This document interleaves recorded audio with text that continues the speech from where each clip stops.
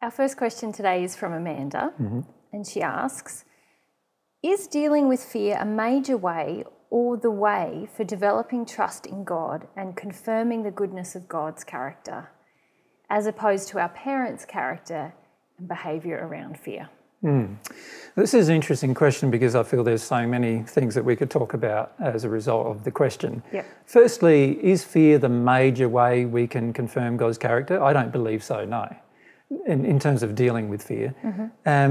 Dealing with fear does help us a lot to determine God's character, though. But there are many other ways we can also determine God's character. And the major way we determine God's character is by receiving love from God. And then we get a feeling about what God's character really is. Fear, obviously, is the preventing operation of the soul that prevents us from receiving God's love. Yeah. And so, therefore, we do need to address fear if we're ever going to receive God's love. Now, she brings up an interesting thing about a parent's emotions, because if you think about all of the hurtful damage that parents have done to children, it's all based around fear. So, of course, when we process through or we release from our experience fear, then we can see very clearly a person who is afraid and their motivations and a person who is not afraid and their motivations. Now, of course, God is not afraid. So therefore, God doesn't have any fear and has never projected fear onto the planet. And none of our causal emotions are really related to God. They're related to humans' viewpoint of God with regard to our relationship with God. And all of that is related to fear as well. And that is a lot about, again, our parents' fear. So it is very true that if we allow ourselves to experience fear and we allow ourselves to go through the emotional process of experiencing fear, then what will happen is that we will see clearly that God, logically and also from our feeling-based relationship with God, we'll be able to determine that God is not a fear person, is not an entity that's based around fear, and that God is only love. And we will then come to trust that much more easily because we can feel that God is never motivated by fear in anything that God does. Whereas with our parents, most of our mistrust with our parents began with the fact that they were motivated by fear under certain circumstances. So there were times when they loved us, and then when they were motivated by fear, generally they did not love us. And in fact, it's impossible to love while you're motivated by fear. So every single time they were motivated by fear, they didn't love us. And what we got to see was that fear became the dominant aspect of their personality and nature, and the fact that, in the sense that it was used as a tool to justify their unloving behaviour towards ourselves. So their avoidance of fear in that case. Their avoidance of fear, yeah. Well, you could say they're honouring fear as their God, caused them to choose fear over love. And that caused a lot of hurtful damage to their children, of which we are some. And now, once we have that damage and we receive that damage, we start to mistrust our parents. And we learn to mistrust our parents because we know that every time our parents act in harmony with fear, they become untrustworthy. Right? Just like anybody who acts in fear becomes untrustworthy. And in fact, it is impossible to fully trust a person who acts in harmony with fear. So any person who lives in fear and who acts in harmony with fear will always at some point act out of harmony with truth and love. And so they become very untrustworthy. Now, of course, God never does those things. And so once we've felt through the experiences of our own past fears that we haven't released, we start to see that God is trustworthy. We can always trust God because God never acts in harmony with fear or has fear as his God, but rather God always acts in harmony with love. And therefore we know we can always trust that person. And it's interesting what I find on earth with regard to trust. A lot of people trust other people who are totally untrustworthy because they honour fear. Any person who honours fear at any level is untrustworthy. You can't trust them. You can't. As soon as they honour truth and do not honour fear, now you can trust them. So trust is built by observing that the person is always acting in harmony with truth and love. True trust, that is. But I find it interesting on earth that a lot of people do not analyse trust in that regard. They believe they can trust their family members, when their family members have actually proven themselves untrustworthy by proving that they are going to operate in fear at some point. So they've proven themselves untrustworthy.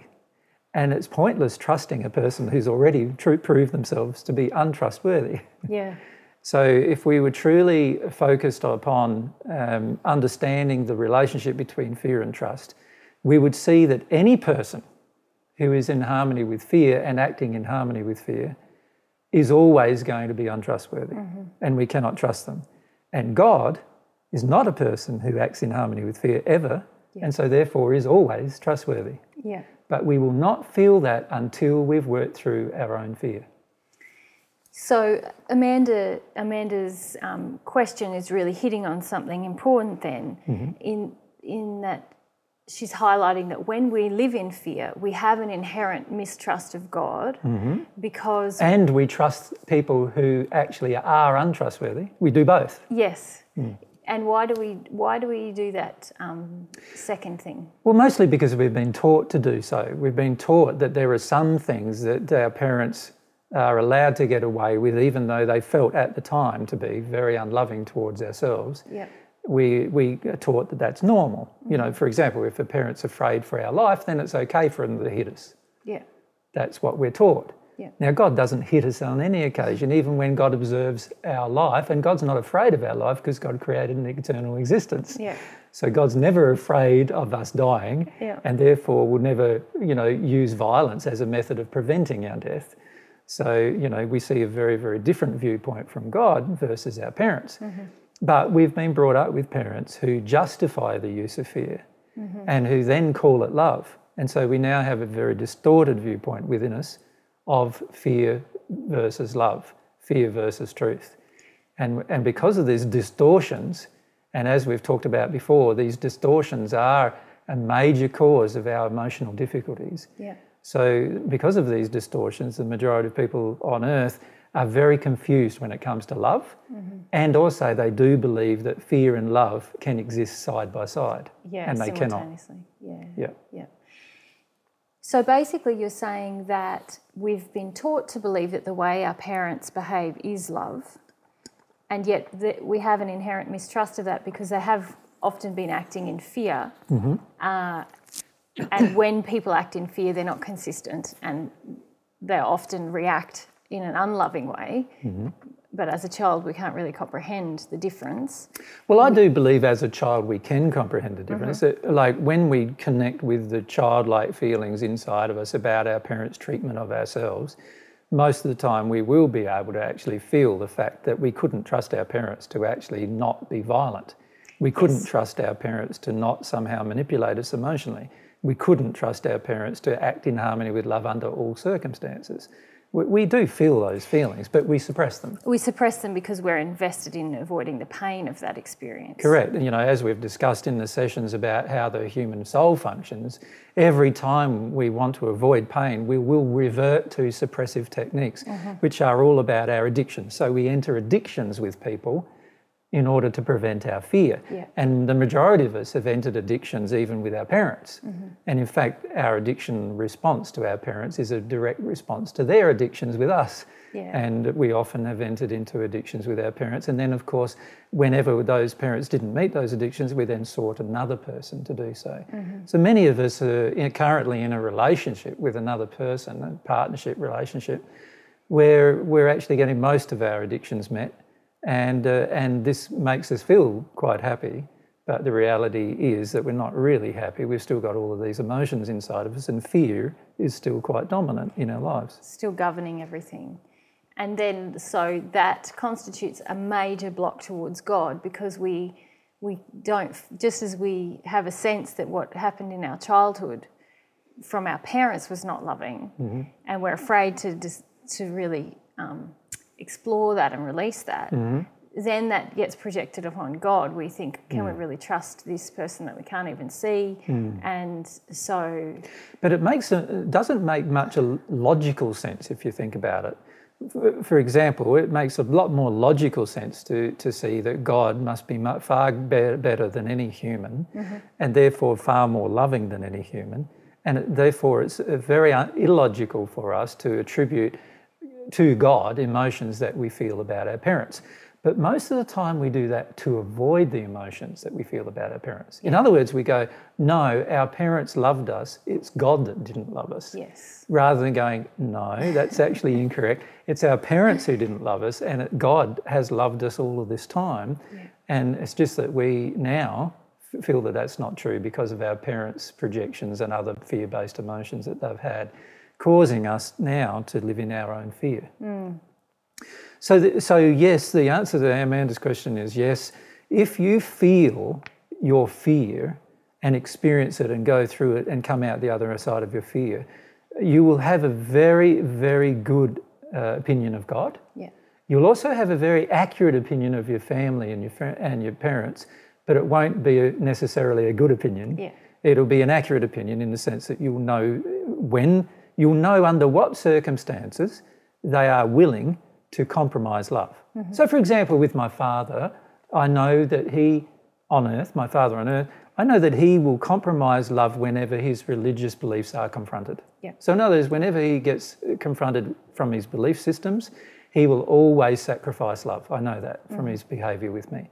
And I've known that for a long time. I know that he does it with other emotions too. And I know with my mum, whenever she's confronted by fear, she will always withdraw love. Yeah. She will always go back into her shell. She will always not be loving to another person, including myself. So I know whatever issues she's afraid of, she can't love me. I know that. Now, when you know that, you know what bits of the person you can trust and what bits of the person are not trustworthy. Yeah. Because any time their fear is triggered, they become not trustworthy. Yeah. If they honour their fear over truth. And God doesn't have fear, so God always is truthful, and so therefore God is always trustworthy. Yeah. And any person on earth the persons on earth who are the most trustworthy are those who have the least fear. And obviously there's very few of those. Very few, because even people who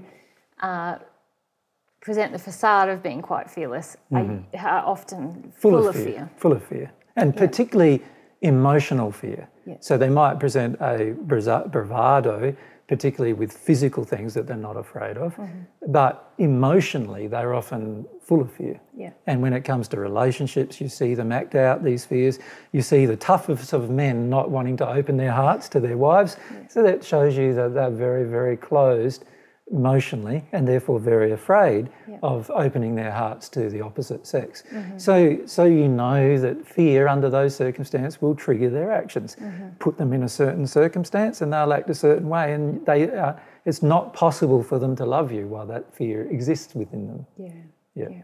With God, it's always possible for God to love us because no fear exists in God. And working through our fear, specifically with our parents, is going to open our hearts up to receiving that truth. Yes, and probably be more accurate to say working through our fear about any subject will open our hearts more to the truth about God's nature. When we are full of fear ourselves, we become afraid of a punishing God. And we become afraid of a God that doesn't exist actually. So in other words, we basically believe that God's a certain way when God isn't. And obviously that is going to cause a distortion and in our relationship with God and make a relationship with God very, very difficult. Yeah. Yeah, great. Thank you.